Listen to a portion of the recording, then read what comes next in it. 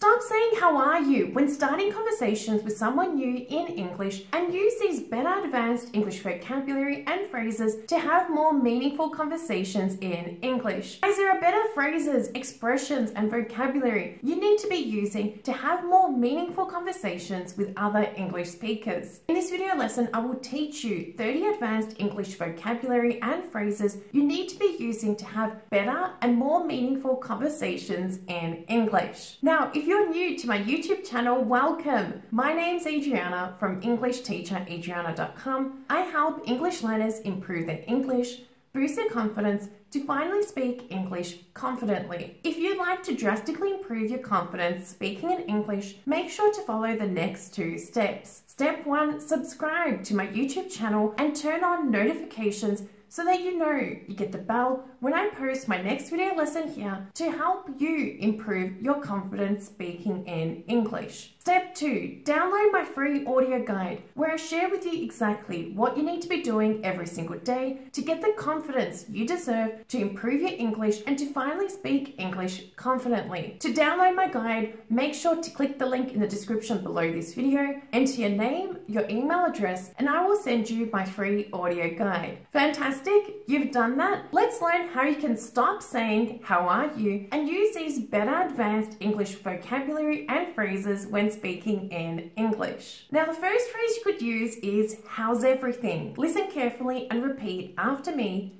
How's everything? How's everything? We say this as if it were one word. How's everything? Guys, this phrase is conversational. Great to be using in conversations. It is a little polite. It's not so formal. It is okay to be using with people in formal situations, with people that you meet on a regular basis. Again, the phrase is how's everything? How's everything? Now, the phrase how's it going? How's it going? Again, we pronounce this as if it was one word. How's it going? How's it going? Now, this is a little less formal. It's great to be using with friends, family, people you don't have a formal relationship with. Again, how's it going? How's it going? Another great phrase you could be using in conversational settings could be, how are things? How are things? Again, we say this as if it were one word, not how are things. No, it doesn't sound natural. How are things? How are things? Great phrase to be using in conversational settings with friends, family, people that you know really well. Okay, you can use it in more formal situations if you meet the people on a regular basis, but I wouldn't use this with somebody that you've met for the first time in a formal setting. Again, the phrase is, how are things? How are things? I've exaggerated the z sound at the end because a lot of you really don't pronounce this. It is important. Again, how are things? How are things? Now, a really informal phrase you could use is the phrase, what's up? What's up? I use this phrase really often, very, very often with friends, family. What's up? What's up? Now, sometimes I can't be bothered, and many English speakers also can't be bothered using the phrase, what's up? You know, it's too long for us. So we use the shortened version, sup. Sup. Great phrase to be using in text correspondence, when you're messaging somebody, when you're chatting online, just sup, sup. Again, guys, I would like to highlight that these 2 phrases are extremely informal. Don't be using them in formal settings with your boss, with workers, if you don't have a good relationship with them. But if you do, it's okay to be using those 2 phrases. Now, the next phrase always reminds me of Joey from Friends, and that phrase is, how you doing? How you doing? Okay, I don't use this phrase often because it just reminds me so much of Joey from Friends, but a lot of English speakers do use this phrase. The phrase is, how you doing? Wait, I can't even say that. Let me do that again, normally without that Joey intonation. How are you doing? How are you doing? This is a great phrase to be using when you just want to know what's been happening, what's new. Again, how are you doing?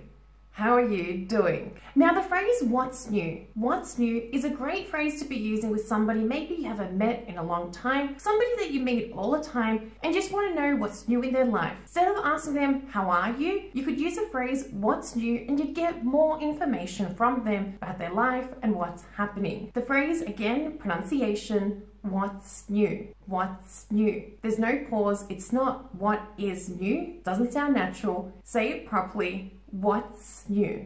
What's new? Now the phrase, are you well, is a really polite phrase. It's very polite when you want to ask somebody how they are. Now, you have to be careful with your intonation. You don't want to say, are you well? Because it doesn't sound like you're interested to hear if they are good or if they're bad or if they're well. Careful intonation. Are you well? Are you well? Are you well? Are you well? Now, personally, I don't use this phrase very often, but many English speakers do. If you like to sound more polite and formal speaking in English, this phrase is great to be using. Again, are you well?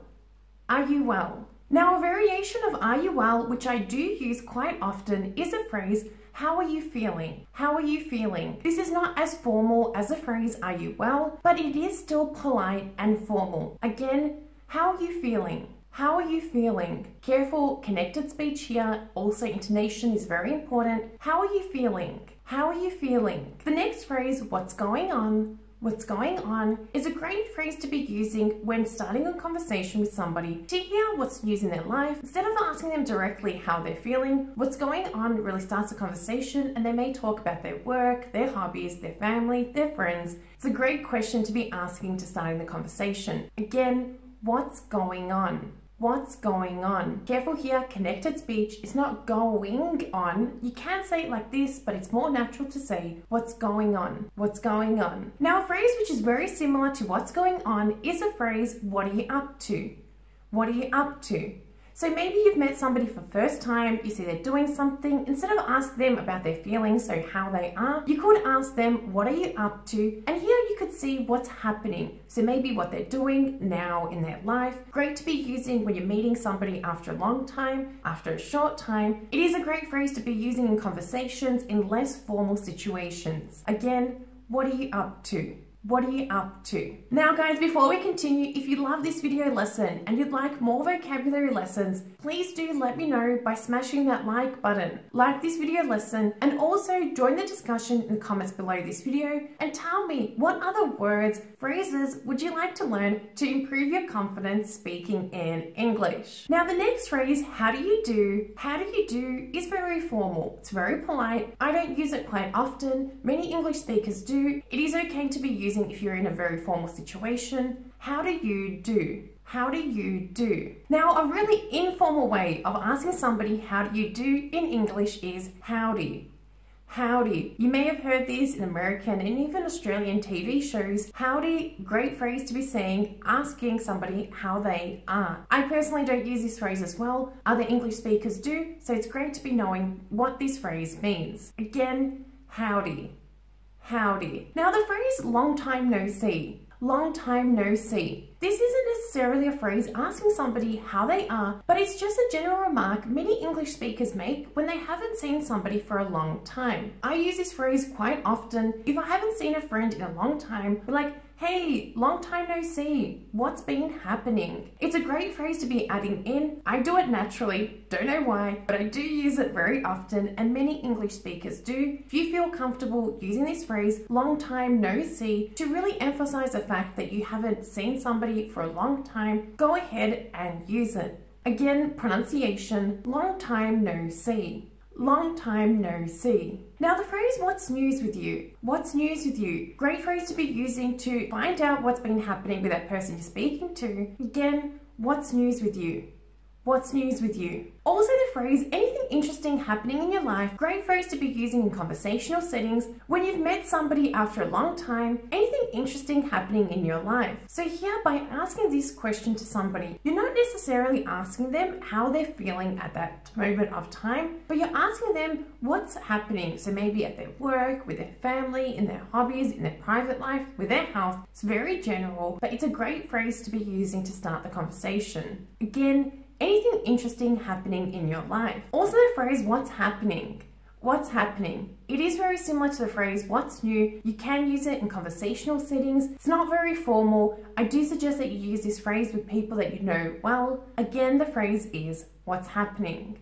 What's happening? Now the phrase, how are you holding up? How are you holding up? Careful pronunciation, it's not holding. You can pronounce it like this, but more naturally, a natural way native English speakers pronounce this phrase is, how are you holding up?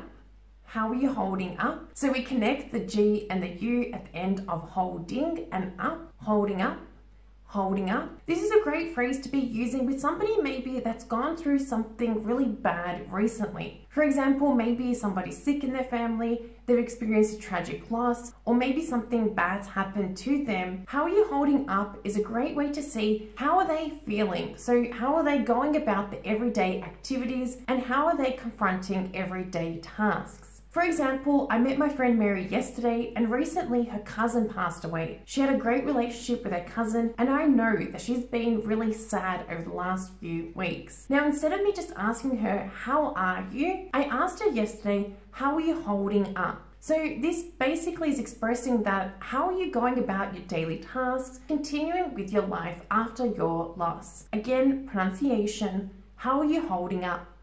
How are you holding up? Now the phrase, how's life sailing?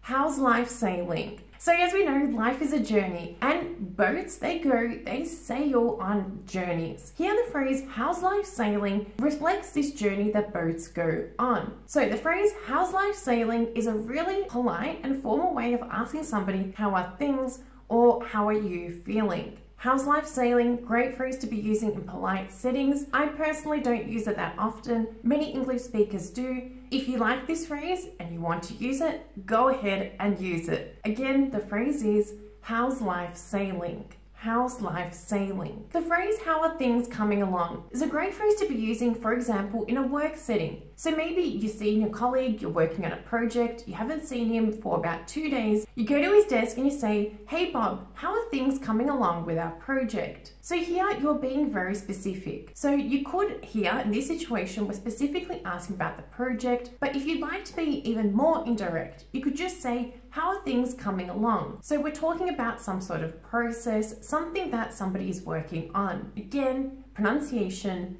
how are things coming along? Coming along. Notice here, connected speech, coming along. How are things coming along? Now the phrase, how was your day? How was your day? It's a great phrase that I use quite often at the end of the day. For example, if I'm meeting somebody at the end of the day and I want to know how the day was up until that point. How was your day? Great phrase to be using in these settings. Again, pronunciation, how was your day? How was your day? How was your day? Now the phrase, how do you fare? How do you fare? Is a very polite and formal way of asking somebody how they are. Personally, I don't use this phrase very often, but it is used in many TV shows and by many English speakers. Again, how do you fare? How do you fare? Very polite. If you like this phrase, go ahead and use it. How do you fare? Now, how do you fare is really formal. But the next phrase, how's it rolling, is really informal. It's a great phrase to be using with friends, family, in informal settings. Again, how's it rolling? How's it rolling? So here, careful, it's not rolling. Don't roll the R. Rolling. Rolling. How's it rolling? How's it rolling? Now another really informal phrase, which I don't use very often, but you may hear in some TV shows and movies, is the phrase, how's it hanging? How's it hanging? Now, this is also a way of asking somebody, how are things? How is life? The phrase is, how's it hanging? How's it hanging? Very, very informal, guys, okay? Be careful when you use this phrase and who you use this phrase with. How's it hanging? How's it hanging? Now, if you're meeting a friend and you see that their face just doesn't look right, maybe they're upset, they're angry, they're shocked, you could use a phrase, what's with the face? What's with the face? Guys, here you are asking them how they are, but directly because maybe their expression on the face is weird and you don't understand why their expression is like that. What's with the face? Great phrase to be using in informal settings. Not the best to be using with your boss or in really formal settings, but it is good to be using in informal settings. Again, what's with the face?